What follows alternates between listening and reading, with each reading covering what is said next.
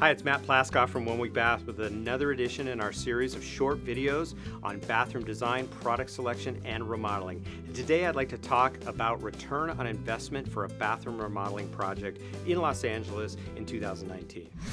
It's another edition of Soak It Up with Matt Plaskoff, bathroom design and remodeling.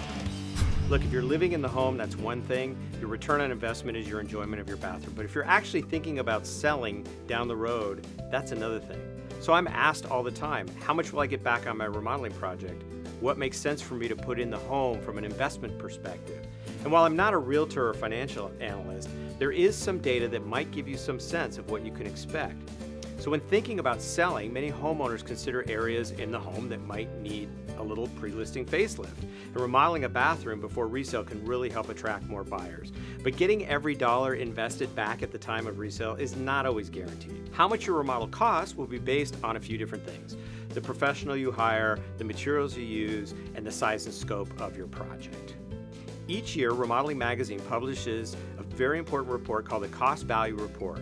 For 2019, the report indicated that a mid-range bathroom remodel in Los Angeles will recoup a whopping 94.5% of your costs.